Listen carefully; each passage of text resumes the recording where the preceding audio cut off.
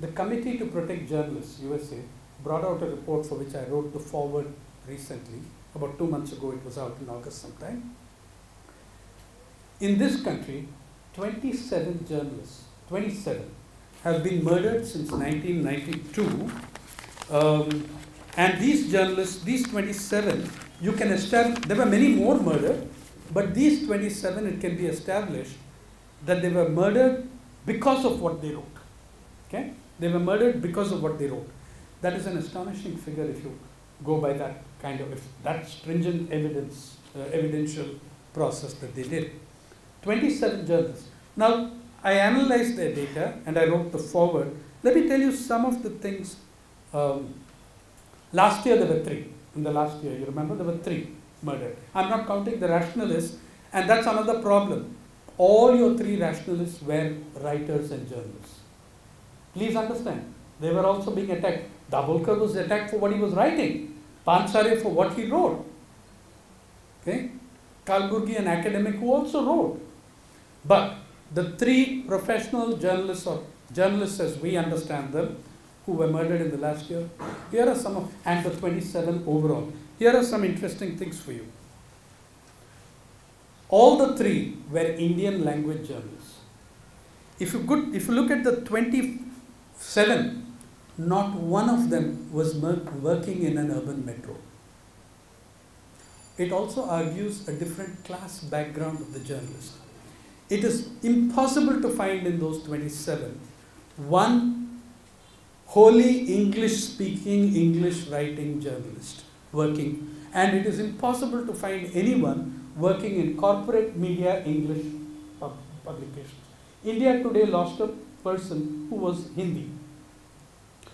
There is a big class difference and composition, class, social background difference between journalists working in the Angrezi media and in the non-Angrezi media, in the Indian language media. So most of the journalists were non-metro or rural, either non-metro or rural. Many of them were freelancers or stringers, because independent journalists today can only survive by being freelancers or stringers, though I believe there is space even now in the mainstream media within which you can play, as I did for 36 years, but the spaces are shrinking. In the process of what we are doing, we are not, but the overall process, we are not just killing journalists, we are killing journalism itself. What happens when one of these rural journalists gets killed? Immediately we delegitimize that person. The stories will be, was he really a journalist, or was he part of some corrupt nexus locally? These are the people who have lost their lives to bring you some information. We delegitimize them. Because, and this is one thing, I have now come to hate and formally broken with the definition of professional journalist, which is today dictated by corporate media. Okay, so if you're a professional journalist, if you're a journalist who is covering the anti-POSCO agitation, or you're covering the Polavaram Dam, which by the way is much bigger, a hell of a lot bigger than Narmada, and again it's a measure of how much your universe has shifted. In the 1980s, there was a healthy debate in the media about Narmada. And there were a fair number of people writing against the dam. Polavaram, how many of you have even heard or can tell me anything about that dam? Sir, I can. Yep, thank you. That's one. Sir, And not letting me come in. No? okay, sorry. By the way, I noticed that in the leftward bookstall, there is a brilliant, brilliant book about it. No, sir, I can. Yeah, sorry. That's all right. Can you relax, sit down. There is a wonderful book in there. It's called People's History of a River. I strongly recommend you read this book by R. Uma Maheshwari. Okay, Akar Publishers, and it's a wonderful book. And it really, but the fact is, look at the distance between the discussion, debate, reporting over Narmada Dam and the silence on the Polavaram Dam, which is much larger as a project than Narmada. So that's also a distance, a measure of the distance you've changed. Now look at this, again, the 27 journalists, the composition which I told you about. Look at the fact of the kind of intimidation, brutalization of journalists in, say, Chhattisgarh. It hasn't really sparked that great outcry. Now, why, you can ask, are there no big names, no big corporate media journalists? Because we work within a framework where the journalism has been tamed. You're not going to cause that much offense to anybody. If you do, you will soon be a freelancer, which is a form of disguised unemployment. And so the corporate media have already tamed their journalists. There are wonderful journalists in the corporate media who don't realize 10-20% of their potential because they're reined in. They can't step beyond particular, you can write anything about Lalu Prasad. You're free. Yeah? But you don't dare. See, as I said, you can look at the various benchmarks. How was JNU covered? How was Rohit Vemula covered? How was Rohit Vemula covered? How is he being covered today when you have the most completely fraudulent commission report, when the appropriate authorities, the collector of the district and the Tehsildar declared that he was a Dalit? You have a commission set up to say, with the specific aim of saying he wasn't. Where are these scathing editorials? Where is the examination of this? Who are they? What do we cover? So, Reliance, as I was saying, has a million interests. Whatever you are writing about affects them. It's like if you were writing on consumer goods and you were writing on, say, Procter & Gamble. Whatever you do, you'll be writing about something about them. Right? So, you start getting reined in, you get corralled in. You can also look at interlocking directorships. I have a lot of fun getting onto the net and looking at the page of board of directors of various media houses. I haven't done it for a while, but I can tell you it's fun. You'll find boards of directors where there is not a single journalist. Because what do newspapers have to do with journalism anyway? Right? They're about revenue. They're about profit. So you have, on Dainik Jagran, there was one journalist representing the world newspapers, Winfra, the world newspapers thing. He's an Irish guy and can't speak a word of Hindi or read it, much less read it. But he's there on Dainik Jagran. There are two big tax consultants and real estate agents. The third biggest in the north. Now these are the people sitting and presiding on the board of the largest newspaper in the country and perhaps the world. This was a few years ago, the names might have changed. But pick up any board you like of the major media houses and find how many journalists there were. They may be the owner's children, okay? And since they actually sat down one day at a desk and wrote something, they'll be thrown in as journalists. But if you cover Narmada or Polavaram or POSCO or these things, you're an activist. You're branded. If you sit on your backside and polish your stool with the seat of your trousers for 30 years, churning out yard upon yard of corporate press releases as news, you're a professional. I don't accept this. Yeah. And I think the idea is to liberate journalism, art, literature, writing from corporations and take it back to communities where it came from. And that's what I think should be our direction. That's where I think we should be going. That's where we should be going with this. But otherwise, we live in the era of the greatest ever apparatus of brainwashing and indoctrination ever devised by human hand in history. Okay? And that is your media. In 2009, I broke what became a major political scandal, a story on paid news, where I pointed out, I did a story on the extraordinary modesty of Chief Minister Ashok Chavan, who had 86 full pages in color on him without a single advertisement in a single newspaper. 86 pages, full pages. And his election expenditure account on advertising was 11,398 rupees. So I rang him up, I couldn't get him. I wanted to know where I could get those advertising rates. And yeah, but the shit hit the fan with that story, and the entire paid news scandal came out. See how powerful the media are, how powerful corporate media are. The Press Council of India ordered an inquiry. The inquiry committee was, the subcommittee which did the inquiry was Paranjoy Guha Takota and Srinivas Reddy. They produced a devastating 72-page report, naming names which we had done in our story, naming the newspapers, naming the editors, naming all these people. Guha's report was devastating. It was immediately killed by the Press Council itself. The Press Council killed its own report. Reduced it to 12 pages, removing all names. So it was like a kiddies moral science primer. You know, be good guys, good girls, don't do this sort of stuff. Well, I have to admit that the next Press Council chairman, immediately on the first act on assuming the chair, was to put that report up, but it was 4 years or 3 years later, by which time the issue was dead.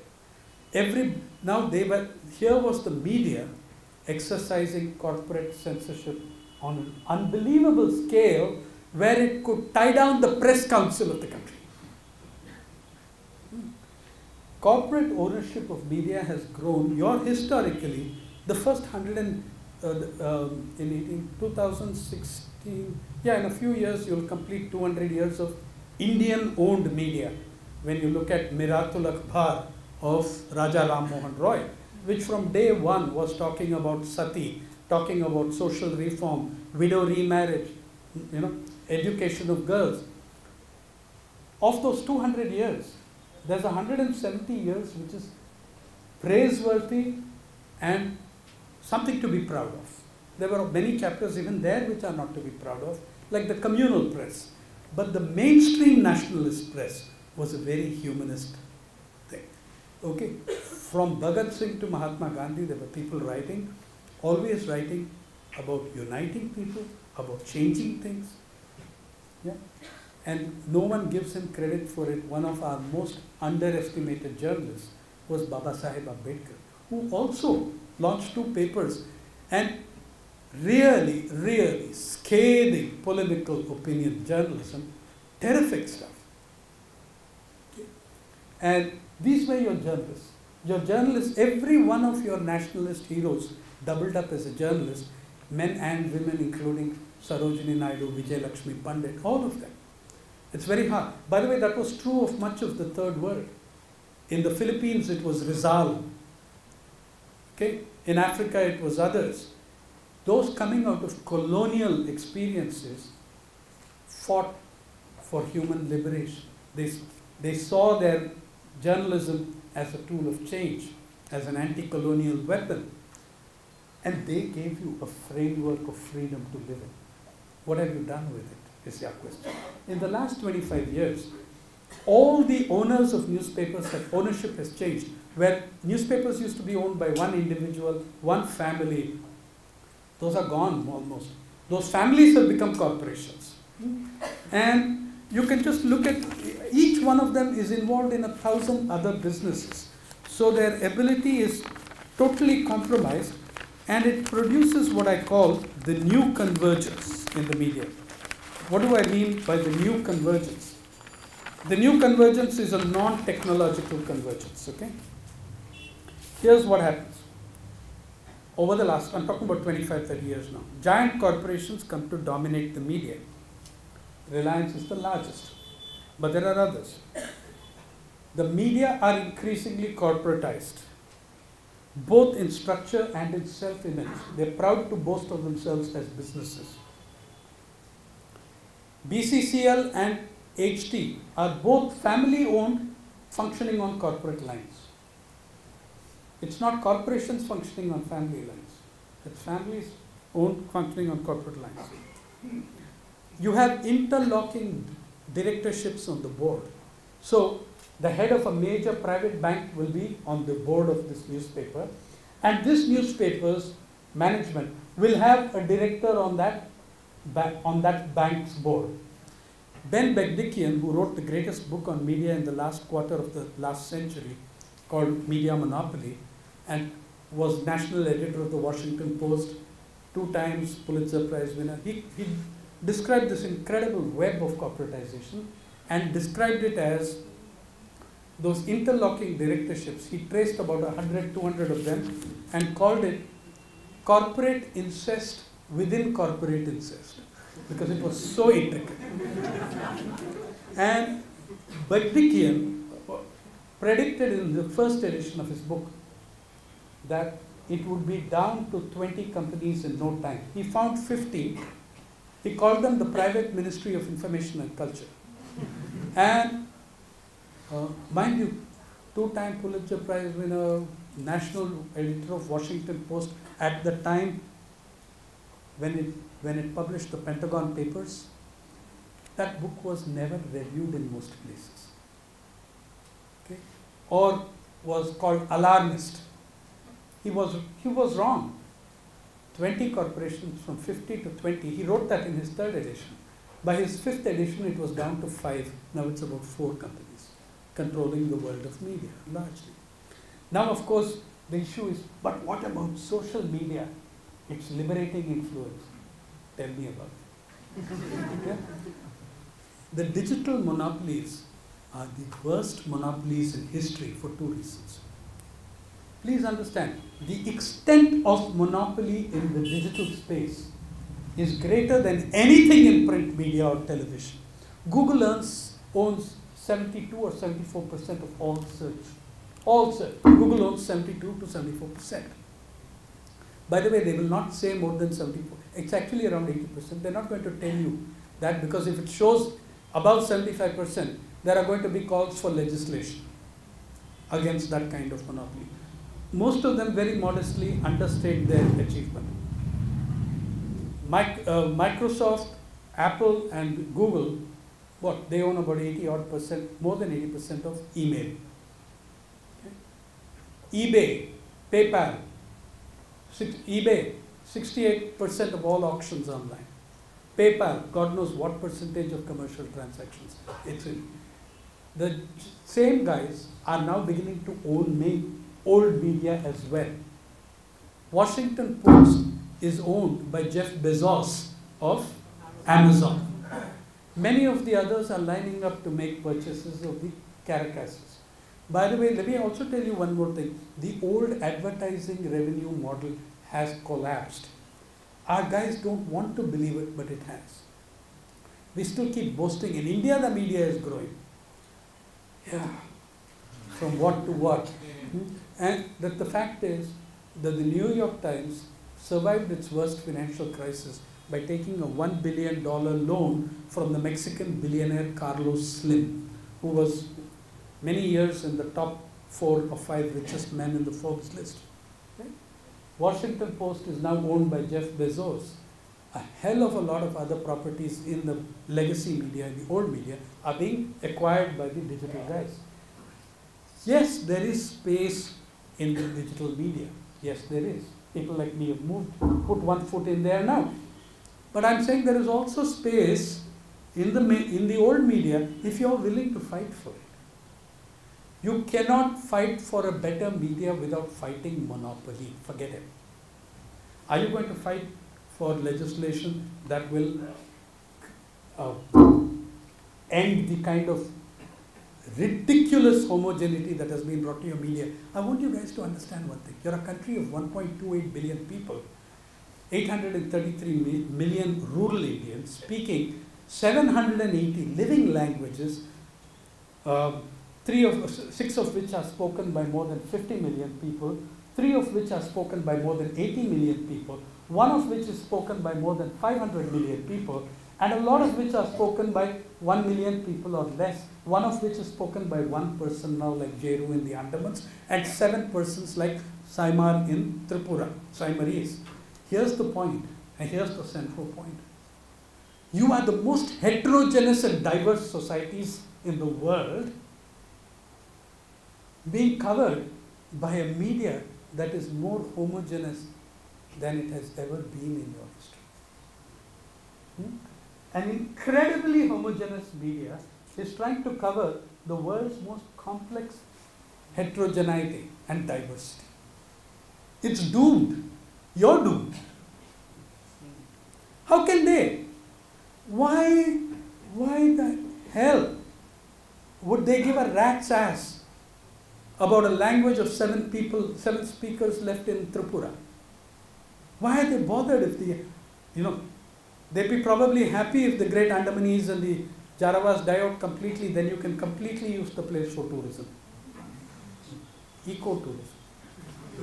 Right? So, please understand, that is your problem in a nutshell. You're a revenue-driven, profit-driven entity. If you're not going to get profit out of covering you, why the hell should I cover you?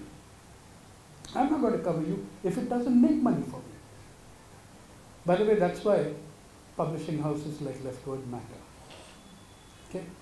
They're going to cover the issues that matter to you, to your children, to your grandchildren. They bring books that matter, which these guys won't even review, but at least they are putting your books there. And if you want to, you can. So yes, there are spaces in the digital media, but there's also this problem. This huge corporatization that has taken place, this gigantic corporatization that has taken place, has completely squeezed media into you've made, the bottom line of journalism is, does it make revenue? If you reduce journalism to a revenue stream, and remember, that has to be the case when your media is a very small department of large corporations.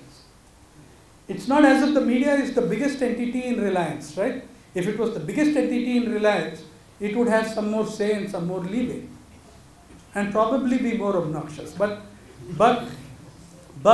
it isn't. It's one department. It gets its orders. You will not cover this party and that party. Right? So when you've got this unbelievable situation where you've reduced journalism to a revenue stream, then the rest, for me, what follows is entirely logical. One thing, don't squeal and groan and moan to me about how bad the media are if you're not prepared to do something about it. If you're not prepared to buy leftward publications, if you're not prepared to buy the magazines, journals, support the small websites that are giving you information at their personal cost, if you're not willing to stand up for journalists, if you're not willing to stand up for the Paranjoy Guha Thakurtas, for the Neha Dikshits, if you are not willing to stand up for them when they are victimized, for doing what? For bringing you information that is central to your functioning as a democratic society. Yeah? If you're not willing to stand up for them, if you're not willing to subscribe to at least 3 alternative magazines, all of you are middle class people who can afford that. If you're not willing to subscribe to 3 alternative publications, don't bellyache to me. You cannot absolve yourselves of the responsibility of being proactive on the subject. We are not talking about media as media. We're talking about the fourth estate of democracy. As I keep saying, in Mumbai and Delhi, it's very hard to tell the difference between fourth estate and real estate. Many newspapers in this country make more money from their rentals and their buildings. I'm not joking. There are major newspapers that make more income. There are newspapers which are running only so that they can make that income, because if they stop publication, they lose those premises. Okay? So, you have got to be proactive in getting there. You have got to be proactive in getting into this. So, but that was only one part of the interlocking. Big business and media is one part of the interlocking. This is India. Okay. Now, if you look, by the way, in Dainik Jagran and some of the other boards, there were people, South Asia representative of McDonald's was one of the, absolutely an authority on Hindi journalism. Realty firms. In one board, the representatives of General Electric and Raytheon were on the board of a Hindi newspaper. And from the World Press Institute, there was this Gavin O'Reilly on the Dainik Jagran board. I don't think he's there anymore. Now, if a newspaper is a commercial entity worried about taxes, worried about real estate, worried about production, worried about wages, in this city, you have seen far more brazen abuse of the Supreme Court than even what the BCCI is doing, and it has come from the corporate media of this city.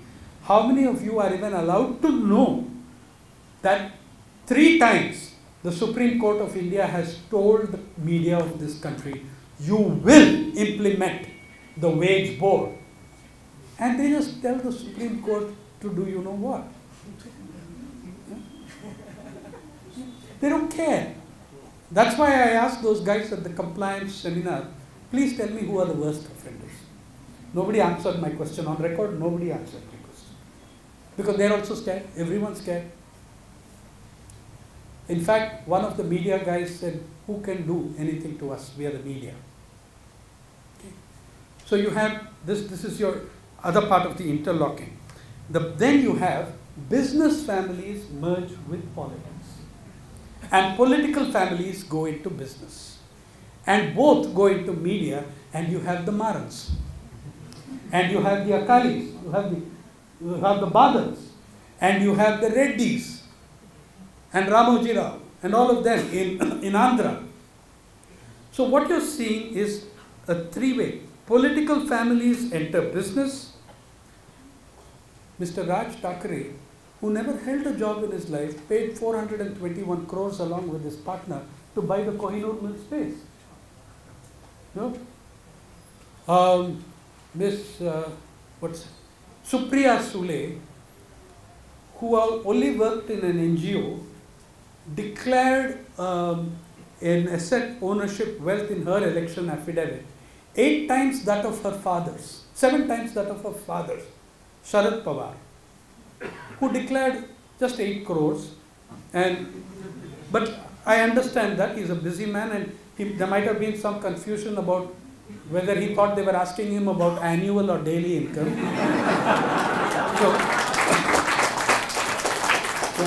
So that was okay. Now, big political families get into business. Now, if the day I read her election affidavit, I said, I want to join that NGO. I'm all for the voluntary sector. And then you have Mr. Karti Chidambaram from the political family going into business. You have, as I said, the Badals, the Reddys, everywhere. So political families are going into business. Business families are going into politics. Media houses are going into both, and both are entering media houses. That is your new convergence. What can you possibly do? Oh, and another thing, when I started by saying surgical strike, I'm saying that the lobotomization of the media took place when globalization came in. That became the minimum qualification globally for being an editor, was that you ought to have had a frontal lobotomy and be utterly incapable of imagining even the most remotely independent thought. If you manage that for 3 years, you'll be editor-in-chief. And that's how the editor died in the early 90s. Okay. You have whether the shameful behavior on the death of the rationalists, whether the utterly look, I want to tell you something, there are things to be proud of, and look at how the media treated the award Wapasi movement. I'm proud of the writers of this country. I addressed the Progressive Writers Association 2 months ago, and I said I didn't have the time. I came for your conference only because of this, that you guys threw your awards in the faces of these scumbags. Yeah? And There were editorials criticizing them. There were articles on the opinion pages attacking them. You have to understand that somebody living in Bilaspur, somebody living in Gulbarga or Raichur, that award is such a big thing. It's the biggest thing in their lives. To say, I'm going to give it back, man, you have to understand how much courage and integrity that requires. Your writers did it. Did you see a single big editor return his Padma Shri or her Padma Bhushan? You're tamed. I have to say that I did not return any award because I never ever accepted an award from a government. So I don't attack others who accept it. It's a personal decision. I believe see, it's like, suppose you're heavily invested in a company and you're reading the auditor's reports and you find out that your auditor is being given awards and prizes and money by the company. You're going to be pissed off, right? I'm saying a journalist, a reporter, is external auditor to the government of India. A journalist is an auditor. A journalist is a witness. Yeah? That's my role. So I can't be as long as I'm covering the government, I should not have any financial dealing with them. I've worked on several government commissions and panels. Like for my sins, I was on the BPL census expert group. I never accepted a designation or an honorarium or anything, and I went to the meetings myself. I'm saying that also amongst journalists and all of us, we need to recreate that culture that existed 20 years ago of who we are and what we want to be. What is it we cover finally? Let me give you some numbers. These are from Delhi, from the Center for Media Studies. Well, it's not just the rationalists, just one digression. It's not just the rationalist issue, it's not just JNU. It's on the beef ban, on everything. The performance of the media is so deeply compromised. Now, triple talaq is the discussion of the day. Fine. Oh, absolutely, it is a crime against women. No question in my mind about that. Yeah, but not one of them cares to observe the irony that you're having this triple talaq debate in the regime of a prime minister who deserted and abandoned his wife without a single word, let alone that word repeated 3 times.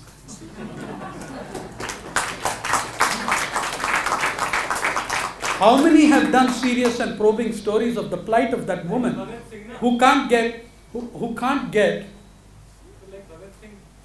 so people who can't get she can't get her passport today. She has a problem getting her passport. Yeah? She was going around from pillar to post. The Prime Minister's wife. Okay? I'm saying, you're covering this talaq business. Yeah, cover it. For God's sake, do cover it.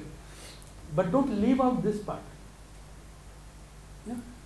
Back to the agenda as it is. What is it that we cover? What are the numbers we cover? The Center for Monitoring Studies is situated in Delhi, headed by N. Bhaskara Rao. They've actually cut down the amount of monitoring they do because who can afford it.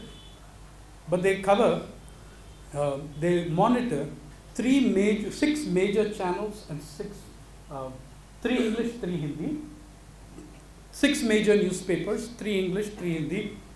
These are the big ones. Okay. What they cover, they look at, in one exercise, they look at the front page of the newspapers, and the equivalent in the channels is prime time.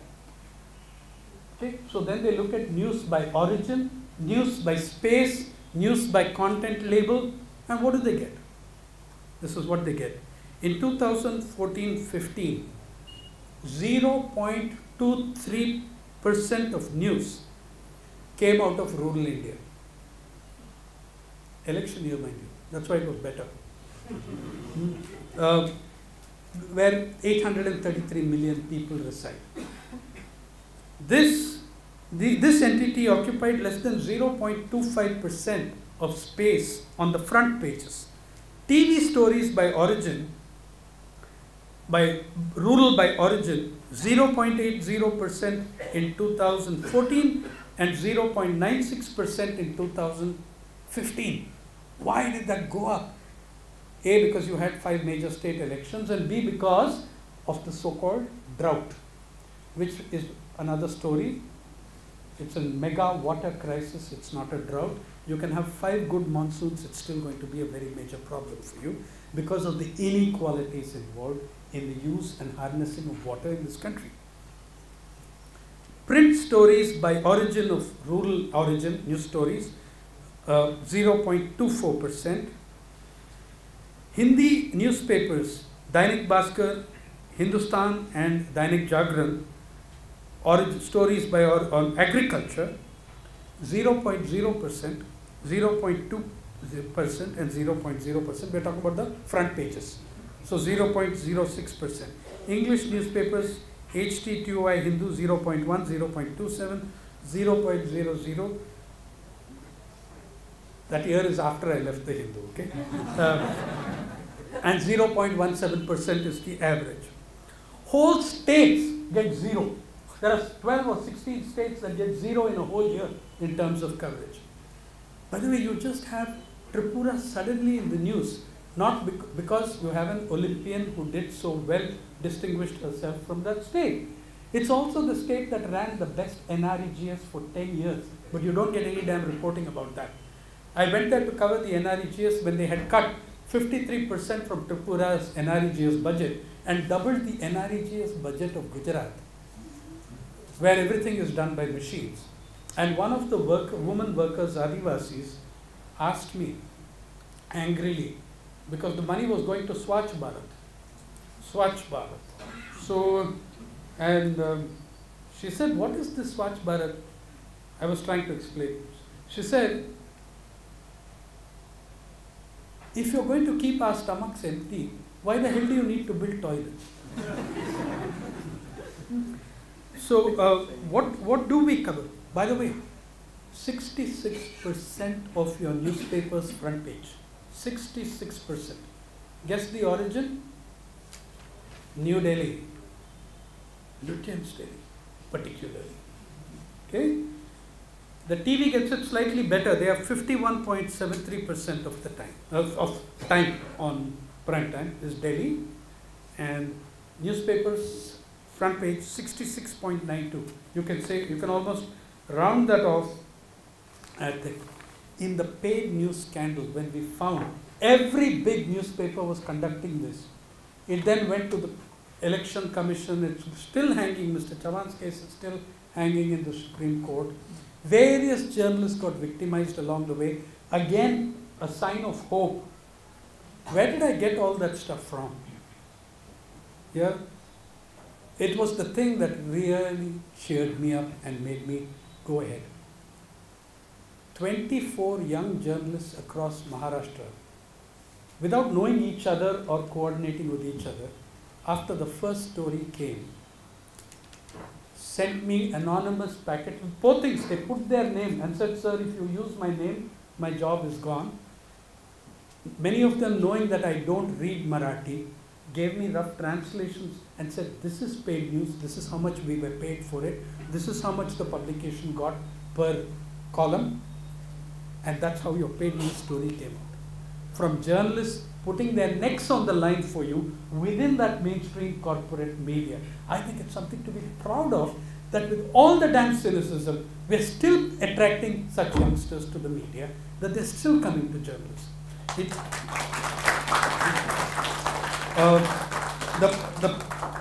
If in rural India the model is criminal intimidation and murder, in the cities, see, why is it that many of us don't have the problem? Please understand that there is a very clear caste and class structure in the media. Most of us working in the mainstream media, we have a ready-made insurance by virtue of our class background, or very much by the virtue of our speaking English often, and by virtue of being largely a bunch of Brahmins. Okay? That's how it is. You have to hear this story. I remember when Lalu Prasad was first declaring himself to be a chief ministerial candidate. The damn press conference was divided on caste lines. Everybody was sitting according to their varna. And they were chewing pan and ridiculing the man and saying, Lal, they want, you know, Lalu ji, not Lalu ji, आप बनेगा मुख्यमंत्री. जगन्नाथ मिश्रा जी हैं यहाँ, उनके पास पढ़ा लिखा आदमी है, PhD है, चाणक्य है, कौटिल्य है. Lalu listened stoically and said, जो चाणक्य बनना है उनको चाणक्य बनाओ, कल मैं चंद्रगुप्त बनूंगा.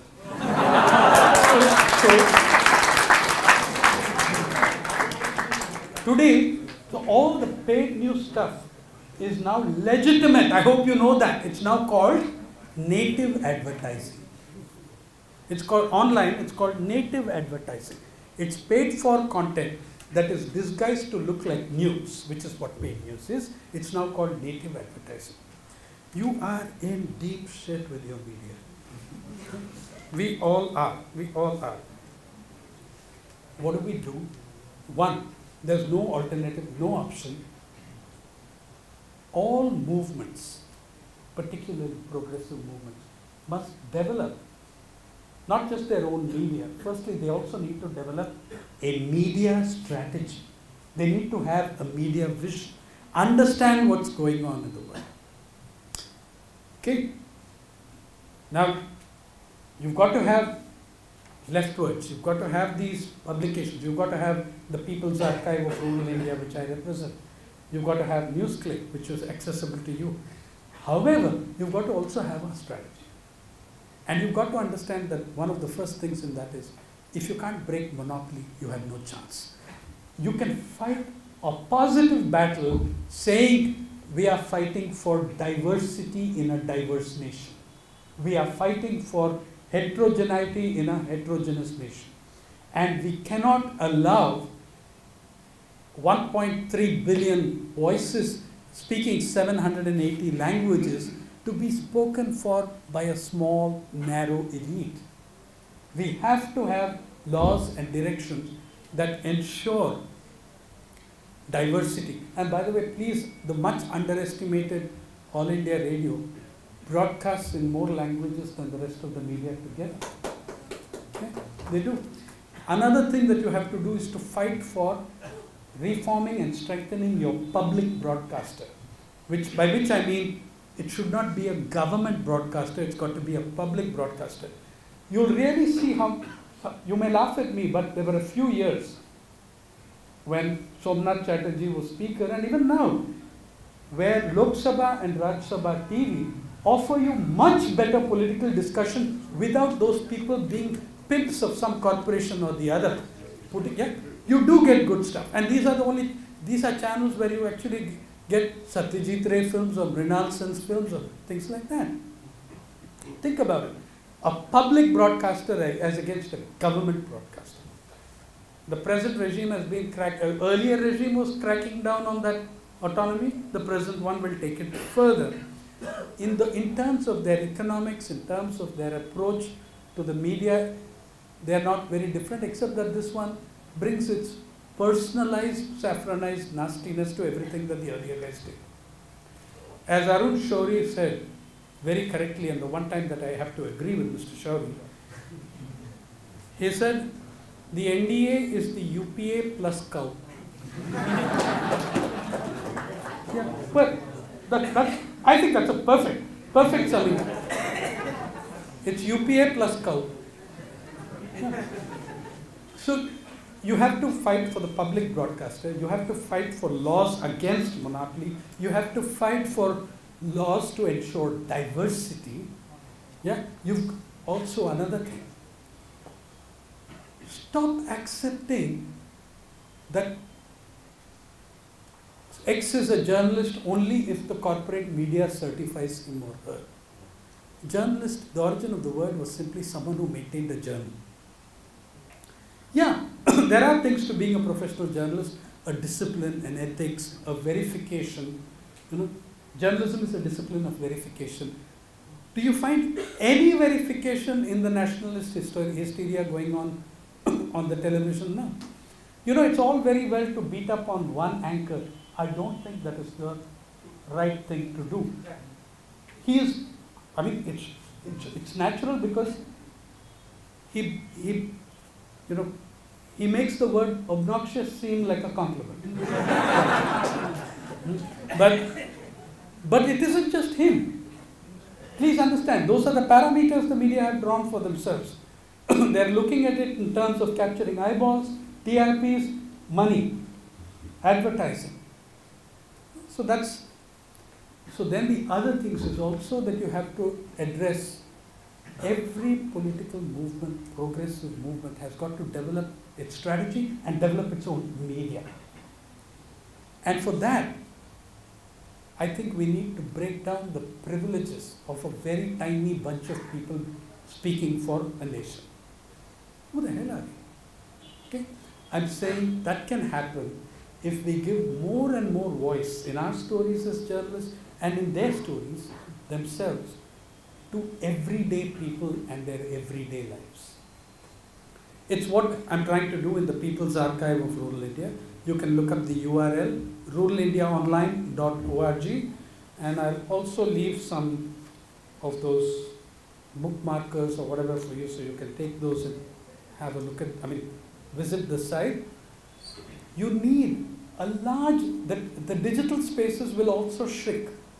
My idea, that one reason why the digital space is a more friendly zone than the others is because the cost factors are very different and much lower than, like, one last thing about what we are doing in this. India, by the way, breaks down into 95 regions, historically evolved or natural physical regions. It breaks down into 95 regions. Do you know that no publication or channel of yours covers more than 8 to 10? Effectively. There may be mention of someone when there's a flood or an earthquake or something, but covering them physically. In the People's Archive of Rural India, we are determined over the next 5 years to put a fellow in residence living with ordinary people, mandatory residence of 3 months, 1 year of fellowship, from where we will get the only database in this country that will have stories representative of all regions, all cultures of this country. I invite you to join me in that endeavor, and I want to thank you for being so patient with me in overrunning my time, but that's what I meant when I said you live in a media world, in a media universe that is politically free but imprisoned by profit. Thank you.